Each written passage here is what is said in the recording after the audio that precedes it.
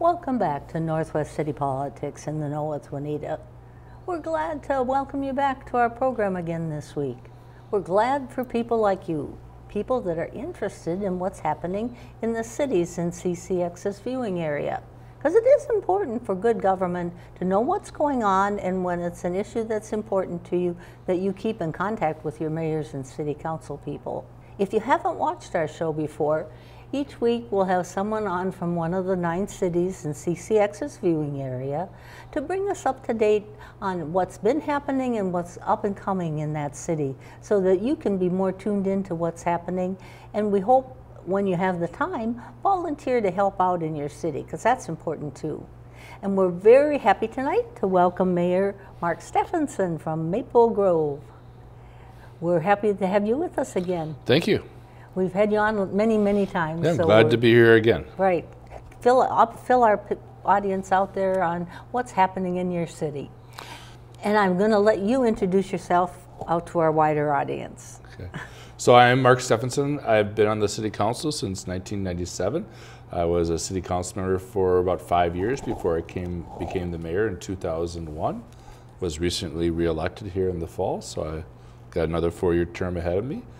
So I've been on the City Council for 21 years and have seen a lot of changes in Maple Grove. Yes.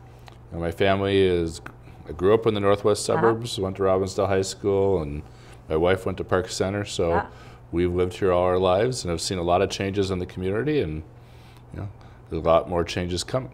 Well, I'm sure that helps as you're looking towards the future, because you've got all that knowledge from what's happened before. Well, I think it does. I mean, you remember sort of the changes. I remember when County Road 18 opened up, which is now 169, but that was a big deal back then. Oh, yes. But obviously a lot of things have changed out here in the last 20 to 40 years, and I'm sure that we'll continue to see a lot of changes over the next 20 years. Oh, I'm sure.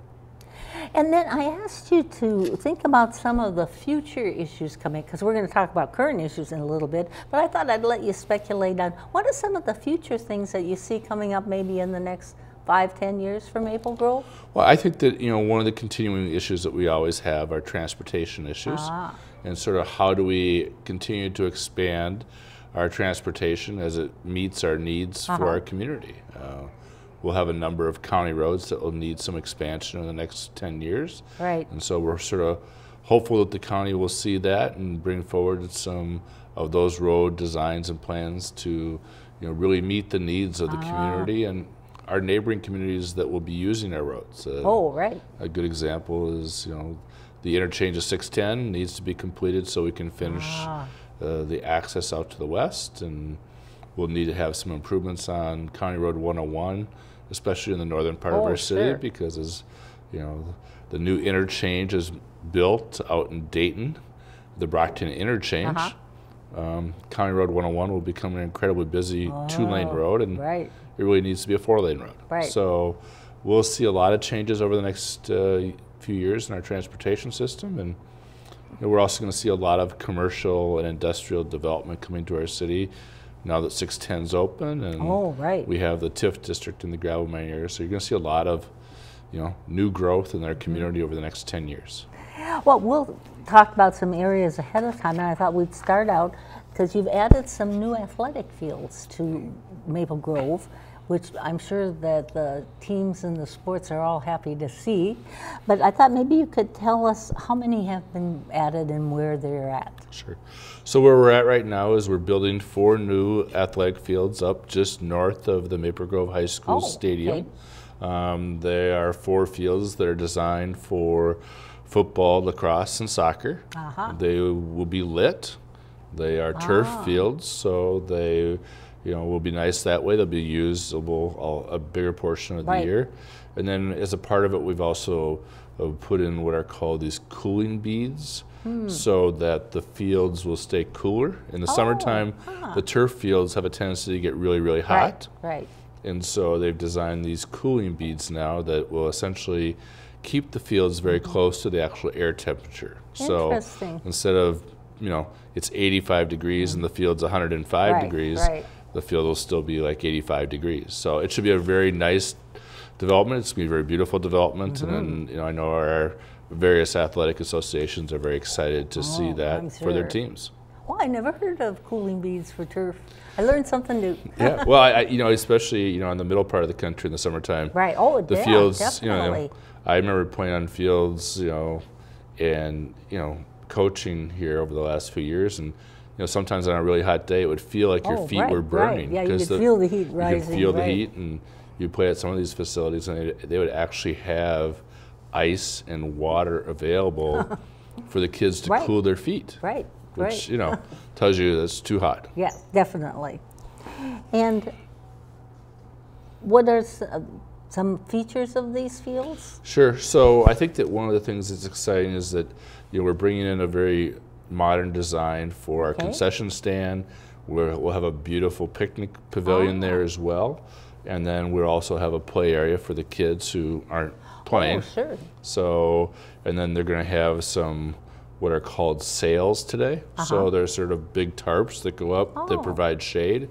So it's really designed in part so that if you're watching, you don't have to sit out in the sun, or your kids don't have to sit out in the sun. And there'll also be a warm-up area that's turfed as well, so that if you're one of the teams that's playing, you can warm up on turf as well, and get ready to play, because in particular, the fields are designed, and the hope is to bring some tournaments to town. Oh, of course. And so, the tournaments, the teams will be back up one on the other. So, if you have a place to warm up, it works better. Oh, so, of course. I think that it's exciting the way that it'll be laid out, and the way we designed the pavilion where the concession stand and picnic are.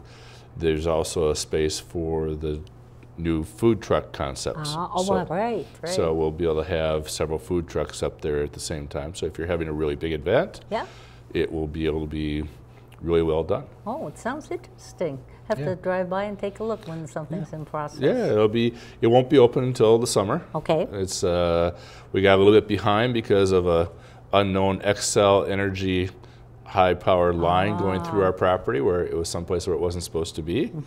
And so that put us about a month behind, and so we won't have the fields done as early as we thought, but they'll be done in the summertime. And that'll add to the amenities that are available in Maple Grove. Yes, it will. Now we'll move on to new business developments, and there's lots of them that we can talk about, right? Why don't we start with the Duran project? It's in the gravel mines. It's at Elm Grove Parkway and Hemlock Lane, to kind of focus people where it's at. Maybe you can tell us about, there were some apartments in there in different phases and what's happening. Sure. So the Duran project, which is on the northeast corner there of Elm Creek Boulevard and Hemlock Lane. So on the very north end of the property, he has built a series of beautiful apartment buildings, and they're finishing the final phase.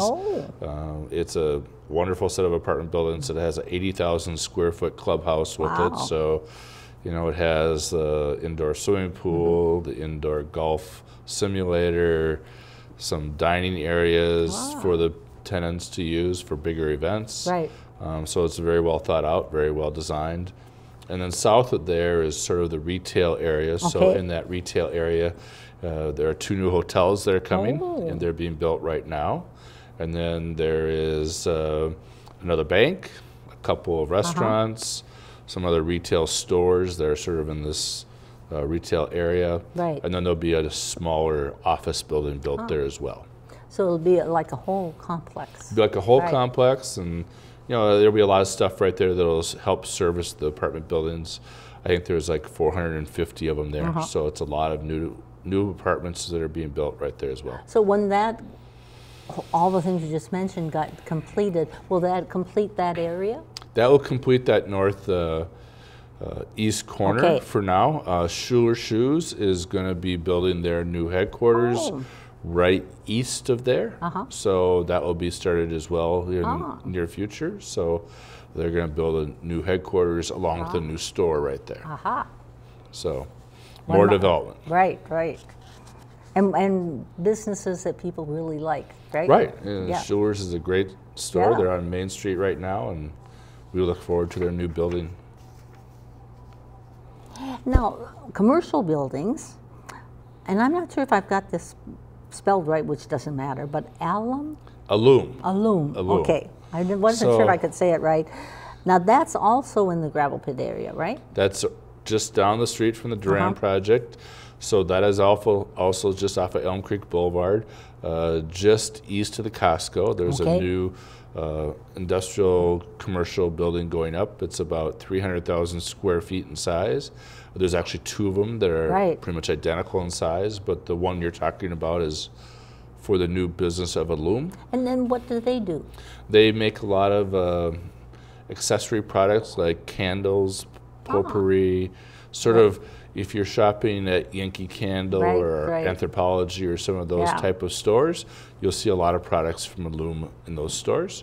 And so they have 6 locations in Bloomington, and they're consolidating all their operations in Maple Grove. So their headquarters, their research facility, their production facility, and their warehouse will all be right there. Yeah, you've had that happen with a number of businesses that have moved out, right? Yeah, it really is, I think, the new model. Yeah. I think it used to be that businesses were sort of willing or happy to have different units in different places. And what we've seen over the last few years is that really businesses are trying to consolidate all their operations in one location. And so you're seeing a lot of companies are sort of following this model of putting their headquarters together with all their facilities. Right. Now another commercial building in the Hilger transfer site. Now that's on 85th and Hemlock, and where is that? Okay. Located to something else. So in comparison to where we were just talking about the Duran development, this is probably about 3/4 of a mile straight north on Hemlock Lane. Oh, okay. It's just south of the south of the UPS building. It's on the northeast corner of Hemlock and 85th Avenue. The old Hilger transfer site. Back when I grew up, we would have called it a dump. Right. Today we call them a transfer site. Well, and that's part of what you had to do with the property, right? Was to do some cleaning up? Right. So it is an environmental site that needs to be cleaned up, and so we've received several $1 million from both the state and the county to clean this site up. And that is part of the process here. So we'll be essentially coming in, removing a lot of the dirt and debris and shipping that off to a place that specially handles it. And then they'll bring in fill, and then they will build this new building. That's again going to be about 250,000 square feet, I believe, and that they'll actually start on the building here in the spring. So the city is involved in the cleanup? Is involved in the get the land ready? Yes. Actually, it's a site that was owned by the city. Okay. It is owned by the city, and we have sold it so that this development can occur. Okay. And so we're sort of a partner in trying to get this cleaned up and get this done so it can become a productive property location for us. So do you have any developers with plans for that area? Yes, it's been actually sold to a group that has an interest in, they've really set out the building and the different bays. I don't know if they have any specific users yet, but the building is ready to go, can be ready to go next year. Another addition to our community. Right. Now you've got a Hy-Vee coming. We do. And where is it going to be located? So the Hy-Vee is going to be located at Bass Lake Road and 101. Okay. They've already started the development down there. They've done the land work, and they're doing the foundation work. And so I think that our hope is that they can put the building up over the winter and then be open next year. So we're excited about that because that area of Maple Grove really needs a grocery store, really needs that type of development because there really isn't anything out there that way for either those who live in southwestern Maple Grove or Corcoran or Medina or northwest Plymouth, so it should be great. Right, and the traffic has gotten worse and worse, so I'm sure they're going to be extremely happy to go to someplace close by. Right, I mean for those, you either have to come to sort of the northern part of Maple Grove or you have to come back across the freeway to get to the grocery store, and this will now make it so you don't have to do that. And I think you said by summer? I'm not sure if it'll be actually open. It'll be open, I think, later in the year. Sometime later in next year. Sometime later next year it should be open. Okay. Yeah. And you've got several new restaurants coming to Maple Grove. I've got some names, and then you can tell me about them. There's Crave, Brick and Bourbon, Siesta Cancun, Rosardi's, and Rock Elm Tavern. Maybe you can tell us kind of where each one of these are at and just a little bit about them and when Sure. people can go try them out. So all of them are actually open now. Okay. So Crave opened about a week ago, or 2 weeks ago now. So that is in downtown Maple Grove, right on Main Street. It is like the other Craves, sort of a middle to upscale restaurant that has very good food. Right. And you know, it's that type of restaurant. So that's a great addition. It's a locally owned restaurant, so that's nice to have as well. Oh, So, definitely. you know, I think one of the things we're excited about is pretty much all of these restaurants aren't chains. Yes. They're really a locally owned restaurant, which is exciting. Right. We've had so many chains for so many years. Right. Brick and Bourbon is open. It's in the old Don Pablo's building. Ah, right. And so it's really sort of has a feature of having a lot of different bourbons, a lot of different, what I'll call high-end whiskeys, scotches, bourbons for their clientele, and then it has really good food. So, and a lot of different items that are very unique. So that's a fun place to go to. Fiesta Cancun is a Mexican restaurant that's right on Main Street. Again, a locally owned restaurant, and it has really good Mexican food. So I'll have to try that out. I like the Mexican. We're excited to have them in town. Rosardi's is a Chicago deep dish pizza restaurant, historically from Chicago. I think that this is the second store that they have that's outside the Chicago area. There's one in Madison, Wisconsin, and then now one in Maple Grove. So I just saw the owner the other night, and they have wonderful, really good deep dish pizza. If you like deep dish pizza, try this one out. So that one is actually located up by the hospital. Oh, okay. Up by the hospital, up by the Target up there. So that's where that's located. And then Rock Elm Tavern, sort of on the same street as Rosardi's is, up by the hospital. Okay. And it is a locally owned restaurant that really features, I would say, beers and then food, and has very good food as well. So we're very excited about all these various restaurants that have been added to our community, and it brings a nice new variety as well. Yeah. It's nice to, like I said, to get away from what we've had a lot of, which is the franchise restaurants. So this is a great development for us. Oh, I know when we travel, especially, we look for the little small home-owned. Right. You want to see these type of restaurants because they have a tie to the community. Yep. They oftentimes get more involved in the community. Oh, yeah. They get involved in community events, activities, which is also great. Oh, definitely a good feature. Now you've got also, now we're going to switch gears because we'll go to new housing development, because that's another segment that's been going on. What areas of Maple Grove are still available for developing homes or residential? Yeah, I think that there's really three main parts of Maple Grove that really remain that are available for homes. We have the gravel pit area that still has some area for homes.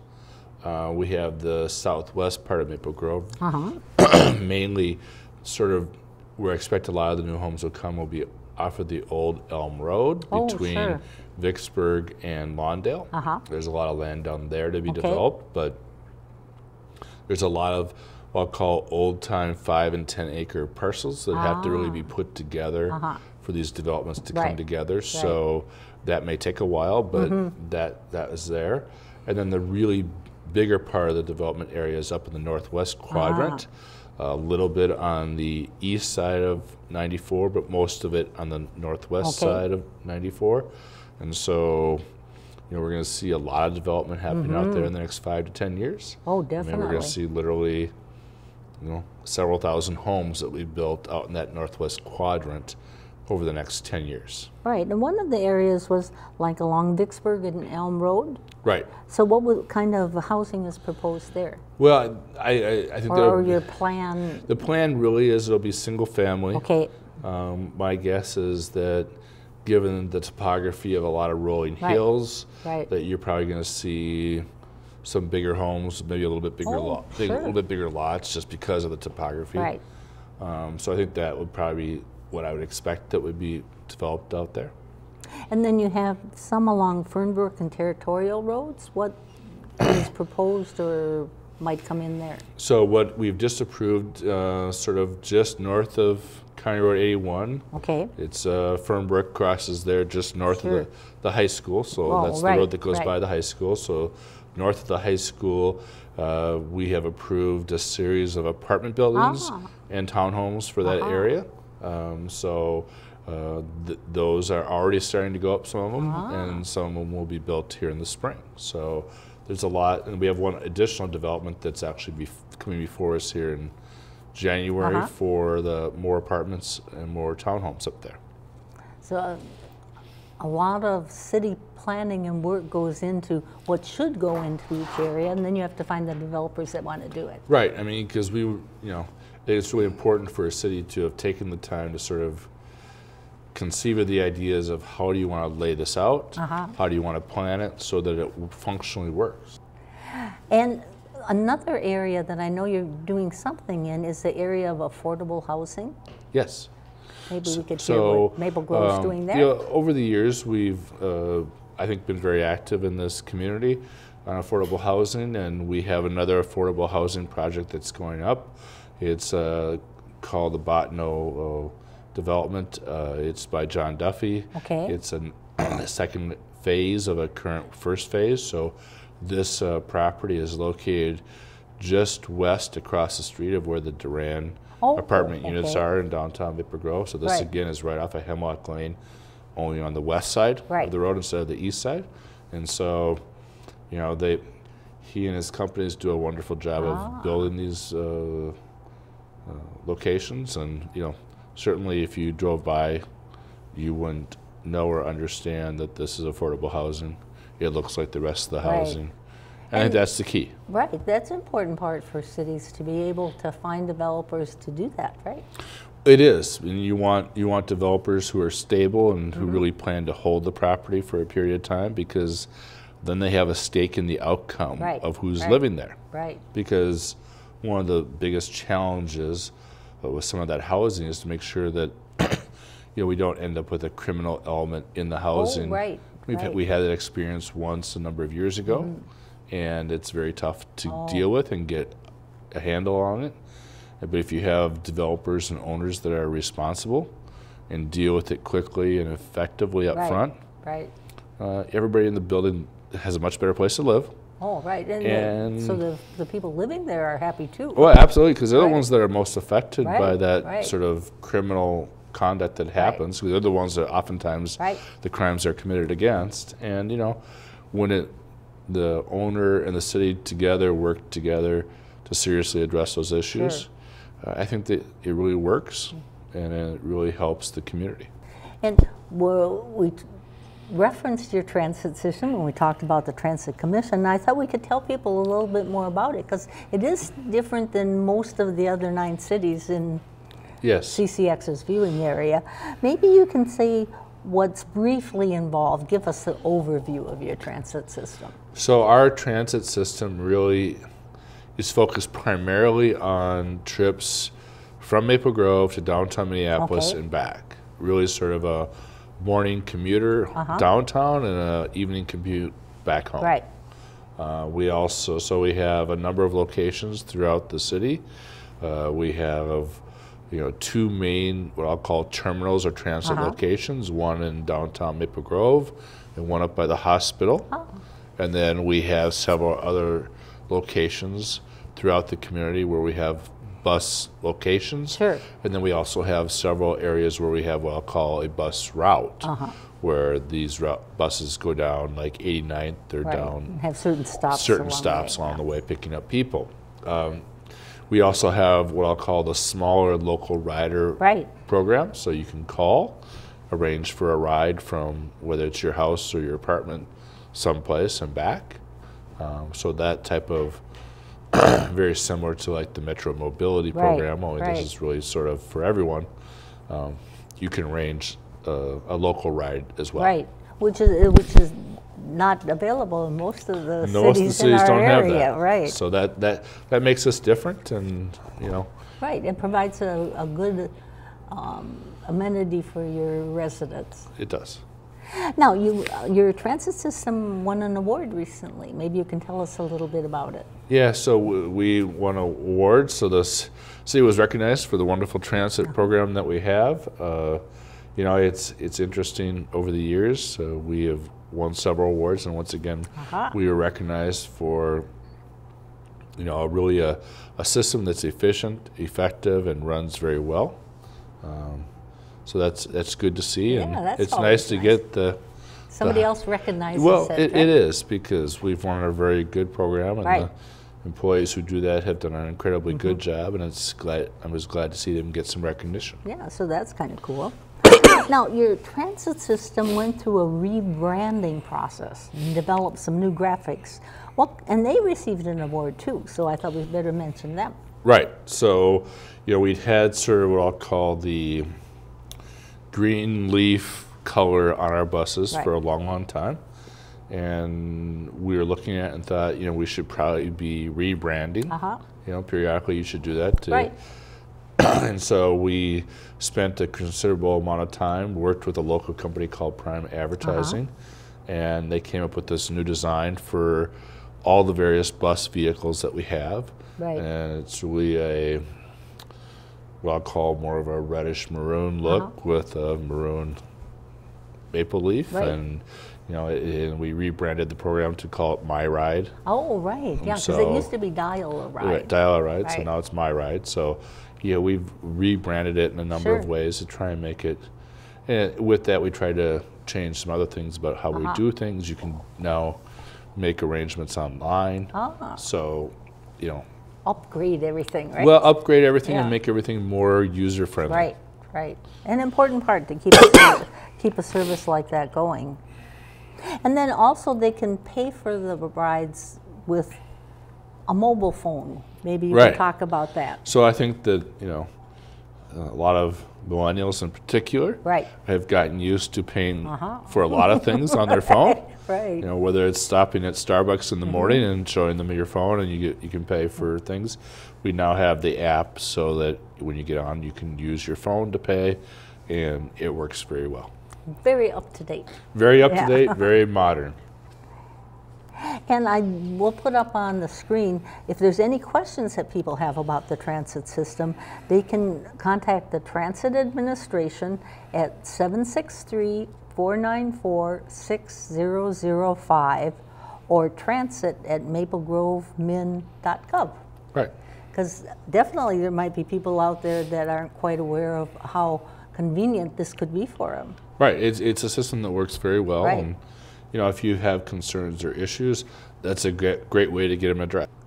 Well, I want to thank you very much. I appreciate your sharing your expertise with our audience out there, and we'll encourage those of you from Maple Grove, if any of the areas we talked about are ones that kind of ring a bell with you, be sure to be in contact with Mayor Steffenson or with your city employees too, right? That's absolutely right.